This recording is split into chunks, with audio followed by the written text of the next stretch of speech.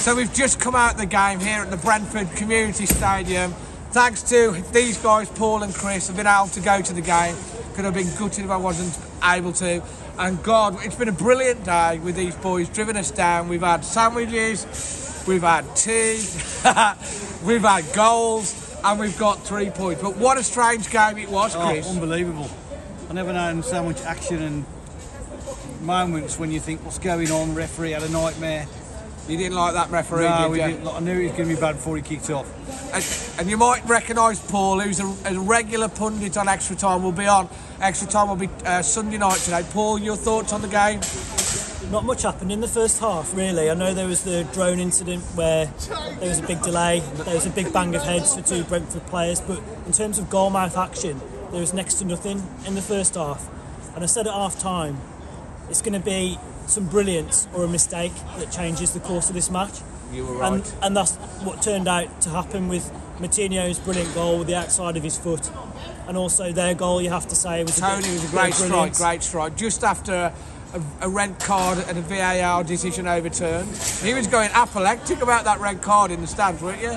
You just didn't see it as a red card. No one thought, oh, he's in trouble here type thing. Yeah, okay, it looked like a foul.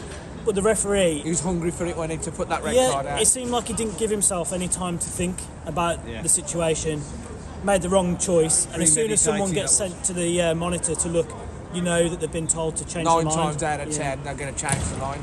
To be fair, I mean, the story of the game, we started quite slow, to be fair. And then, as you say, there was that drone break. I mean, 19 minutes of added time. It was like the NFL with 4 quarters in the game. It was like crazy. 19 minutes of added time in the first half, 7 minutes of added time in the second half. We did do better in the second quarter, I thought.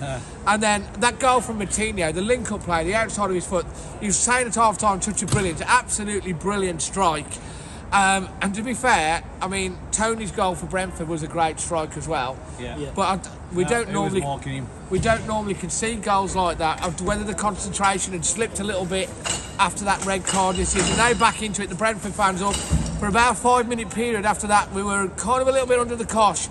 And then that goal from Neves, we were saying he was due one. Brilliant strike, wasn't it? Reminded me of his goal at Sheffield Wednesday, where he just lined it up on the edge of the box and passed it into the bottom left-hand corner. And then Traore comes on, he scores what we think is an absolute brilliant goal. Second game running, he's like discovered how to score goals, disallowed for VAR. But 7 minutes of added time, and the ref didn't seem to want to blow. No. Is it the longest match in Premier League history? It's got to be. It really has got to be. It had so much happen. I mean, the drone break, and then the referee came out at half-time. The linesmen are out, the teams are out. The referee comes out, and then he goes off to have a cup of tea. And he comes back 5 minutes later. Chris, who's your man of the match, and what's your performance rating? Man of the match, definitely Daniel Pedence. I thought he was everywhere.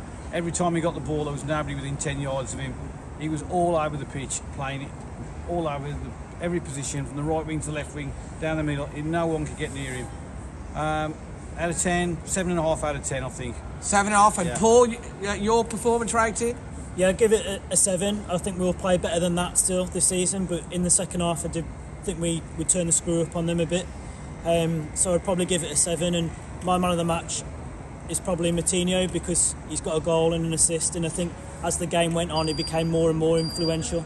So I think he's a big reason why we've won the match today. To be honest, I've got to concur with Paul on Moutinho. Sorry, I do like Daniel Bonanza. It was a toss-up for me as well. But Moutinho, for that touch of quality, the 1-2, the outside of his foot, I mean, he's unbelievable player. We've got to give him an extension on his contract. Got it. And he got the assist as well for the Neves goal as well. So for that reason, I'm going to give it to Joao Moutinho, and I'm going to give it a 7.75. just because I can.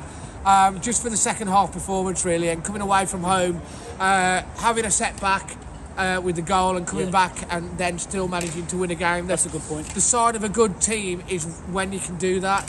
And Wolves have now played 4 games. I think it's the first time, I don't know, someone will tell me in the comment section below, we've won 3 games on the bounce at the start of the season in the league for a while, isn't it? At the start of a new calendar year. with the new calendar That's it, year. yeah. That's right. Someone will put down there. Leave your thoughts in the comment section below. Please smash a like on the video. Do you agree with that analysis of the game? Look out for extra time as well, and there might be a couple of sneaky goals from the Moutinho and Neves. We might put them on because they were special goals. Yeah. I want to say a big shout out to the Brentford fans as well, because we've come to the stadium. They've been so friendly, Yep. really Noticeably, welcoming. yeah. They're a lovely club. I'm so happy they're in the Premier League, and it's great to see after all the efforts that they've come in. So if you're a Brentford fan watching Yeah, this, thank you. You've been absolutely brilliant with us, welcoming us all the way through, and it's just a really lovely club. And you know, we hope you don't have any struggles. I know you've not won in a while, but I think you'll be okay this season.